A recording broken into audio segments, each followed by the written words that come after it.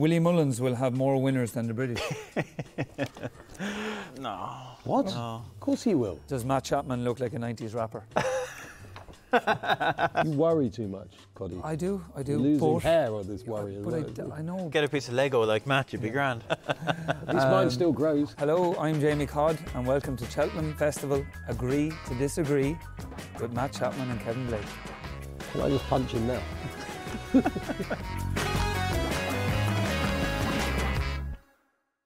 Right, lads, Facile Vega is a banker in the Supreme. Matt?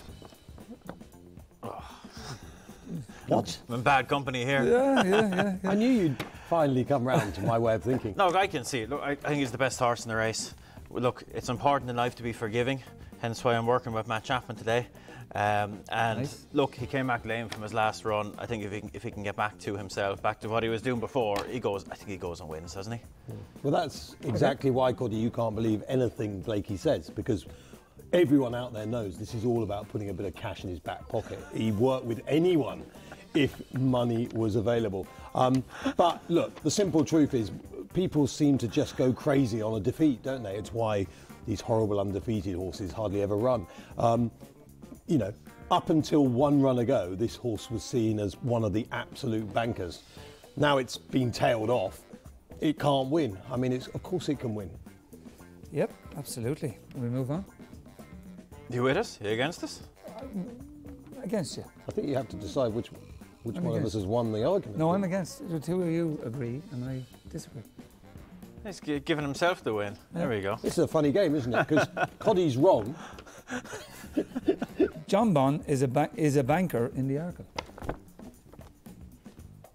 Okay, John Bon is a horse who I think will absolutely come into his own in a strong run Arkle, and he hasn't. I don't even think he wants to make the running, and he has been, although that's a great weapon to have. But so, with the benefit of hindsight, his second in the Supreme Novices Hurdle wasn't a bad effort. I thought he was pretty brilliant in the King Henry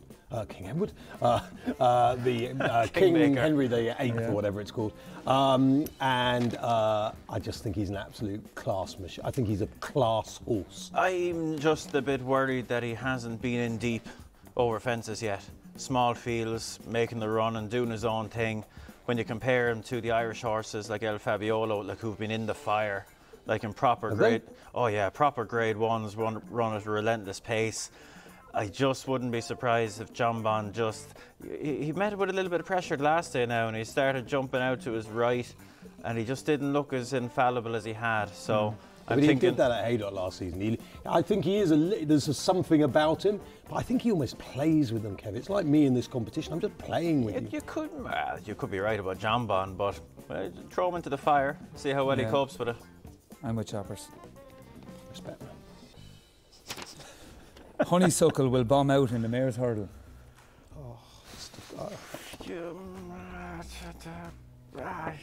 Yeah, I don't think she'll bomb out. That's it. It's the phrasing of the question. Yeah, I could see her running well. Yeah, but there's a few younger, sharper ones there that I think might have a little bit too much for her right now. I think she ran better than she got credit for in the Irish Champion Hurdle, just because they went slow. The ground was a bit quick for her. I think she ran fine. Like, I think she's probably like a 155 mare. And there's some good mares in opposition. At 155 might be enough, but she'll probably need to run to it. So will she bomb out? I think not, but she'll have plenty on her plate now. I mean, we've all been Honeysuckle fans. We love what she's done. But it's just awful that the last two champion hurdles have gone to her, and now she won't try and win a third. I mean, they say she hasn't run up to her best. We all agree with that. She's probably £5 off it. But who's to say that she won't improve £5 this time around? It's not impossible. Maybe she will enjoy going back to Cheltenham and having a different tempo of race, which you always get at the festivals and most other races. You know what the sad thing is almost? If she goes and wins the Mayor's Hurdle, I'll be disappointed. It'll be like Vautour winning the Ryanair. Yeah. Immediately after the race, they're going, oh, God. Or Annie Power winning the Mayor's Hurdle. Or Vega winning the Mayor's Hurdle, you know? It's just pathetic to put those real top notches in that race just because you get a Cheltenham win. It's pathetic. I agree with the two of you. I don't think she'll bomb out, but I'd like to see her win. I think she's a fantastic mare. I'd love to see her win. That could happen. Yeah, definitely. Constitution Hill is the best jumps horse of all time. Yeah, disagree. If you put the word could in there. Absolutely. Yeah. Not yet, anyway. Jerry Cologne is a banker in the Brown Advisory. Oof, this will be a tough one for you now, Jamie, I'd say. Yeah, come on. I'll listen to you first, and then. I've nothing really against him. I think he'll love the longer trip. Listening to Gordon the other day, he doesn't seem as worried about the potential for nice ground as much as some of us are. I've nothing against him, but I do like one against him in the real whacker, and I think he might just be a faster horse than Jerry Cologne. So he's not. I'm not saying he's a big lay in a meeting or anything, but he's not the one I fancy in it. Yeah. For me, the way the question has been phrased is very similar to the honeysuckle argument. You know, Jerry Cologne can easily win. Is he a banker though? Is he a Constitution Hill? Of course he's not. That race is far more tricky than that. So purely on the basis, forgetting about what else is in there, I don't think he's a banker. Well, go on. I disagree. I think he just wins because that's what he does. He's not flash, but back in his point to point, he won by a neck from a horse that's rated about 110 now. That's just him, and he's unbeaten, and until he's beaten, I'll stick with him. I bet Gordon wishes Jerry Cologne was rated 110. You'd have some fun then, wouldn't you? Plotting away. Energamine will bomb out in the champion chase. Similar again. I think he'll run well. He's not the one I fancy, but I was disappointed with him last time. He needs to come back to himself. You know, I think he's better going the other way around. But go on, you might have a stronger view, Matt. No, I think he's a little bit overrated now.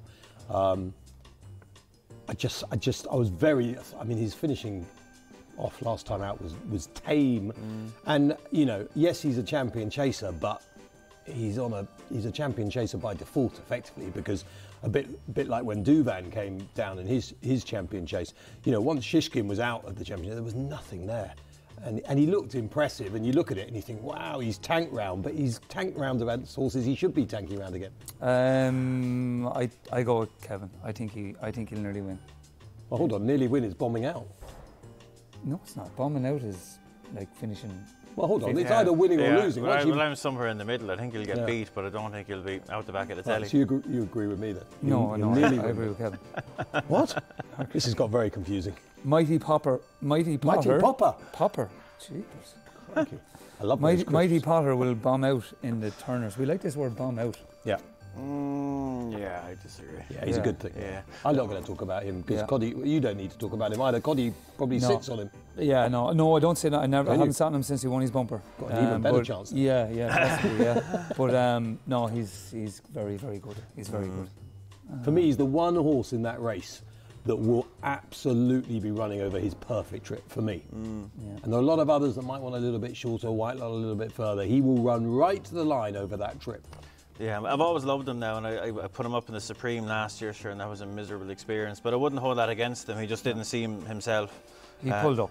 Yeah, and watching the race, I wasn't happy after two hurdles. But I just his jumping is just a shade inconsistent. Yeah, he made mistakes last time. If I was picking at him, and look, when you're short price favs, you need to pick at them a little bit. And that's one thing I would pick at. I think he could put in his best round of jumping now when he gets a good bit of pace in front of him. It'll help him. But I don't think it's a bad race at all now.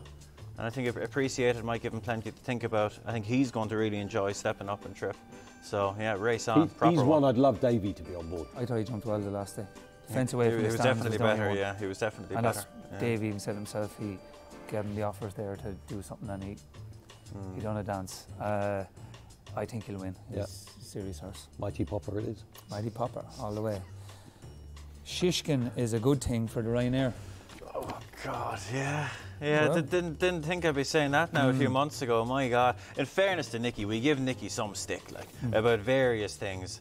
But he's some man to do a Lazarus job on a horse, isn't he? Yeah. Because this horse looked in trouble at the end of last season, start of this season. He looked in big trouble, and he's got him back, and he's arguably as good as ever last time.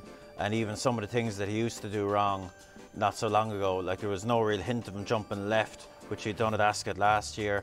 and he was just deadly. He travelled and powered up the run in.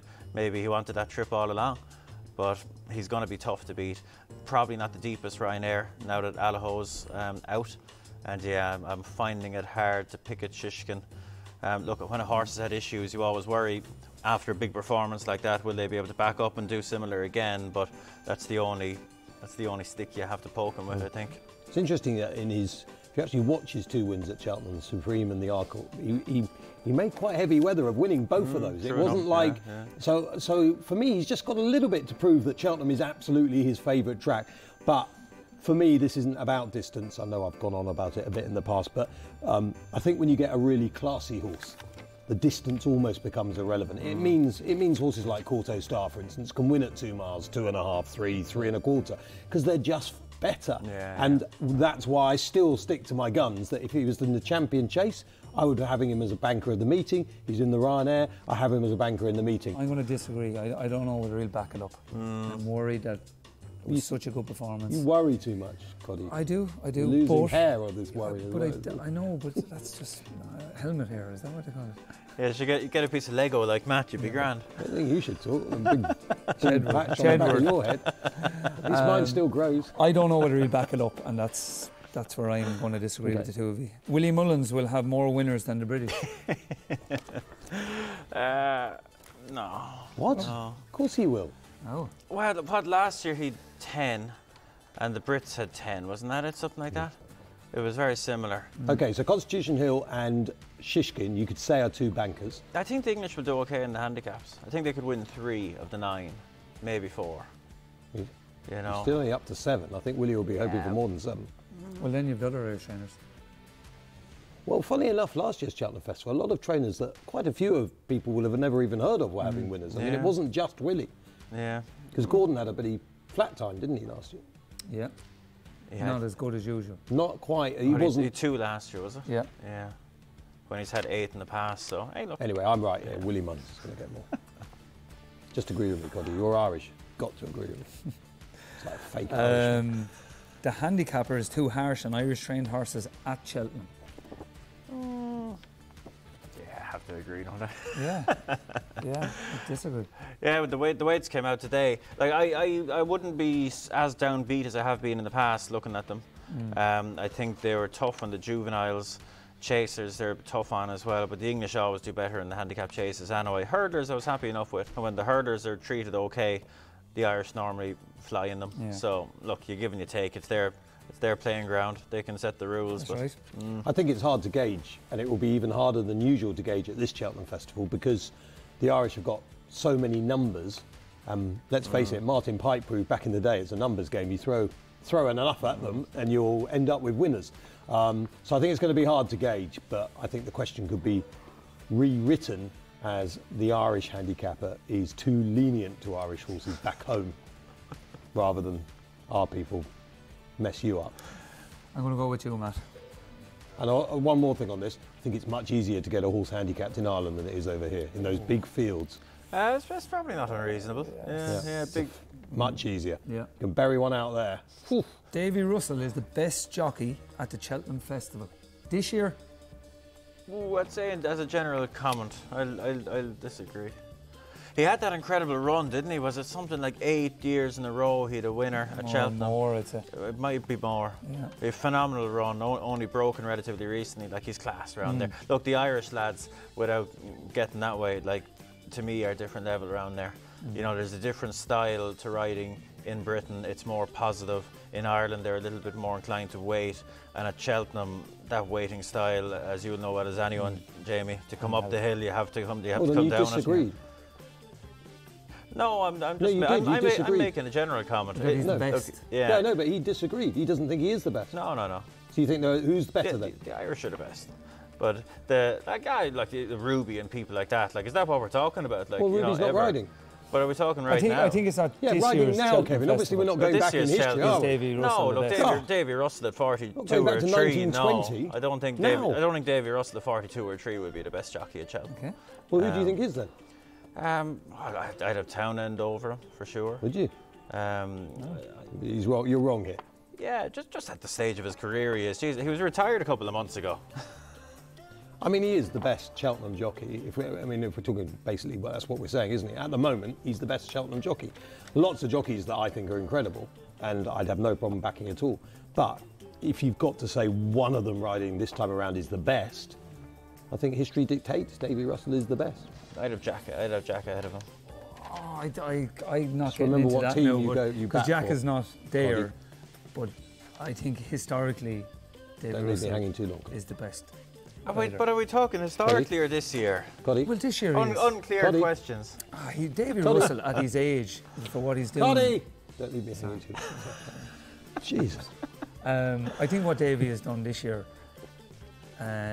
retired and come back, won a Grade 1. I think he'll come back in Cheltenham and he'll have a few more winners. Oh, wouldn't be a shock at all, yeah. Davy Russell is class around Cheltenham. Yeah, no, don't disagree. Well, But you it- did just now. You put up disagree. Kato Star is better than Denman. Corto. You've got to agree. Yeah. yes. I'm not On sure. Denman's very best day now, in a Gold Cup. I don't think Cotto Star ever really truly enjoyed the Gold Cup, but he was so good. I think career-wise, Kato Star. Okay, is a bit thanks, better. Kevin. Next question. Sprinter Sacker is the best 2-mile chaser of all time. No, he's there. He's up there. He's but Fadsworth Boy, I think, was better. if he had a better chassis, he might have got there. Well, story of your life. Vatour is the best jumper you've seen around Cheltenham. I've seen so many, but he was brilliant. But I'd have to. He won really the think about consolation that. race. Yeah. But it was a brilliant It round. was, in fairness. Does Matt Chapman look like a 90s rapper? I mean, I don't think anyone could say I look. If you have the full range No one can shot. say I look like a rapper.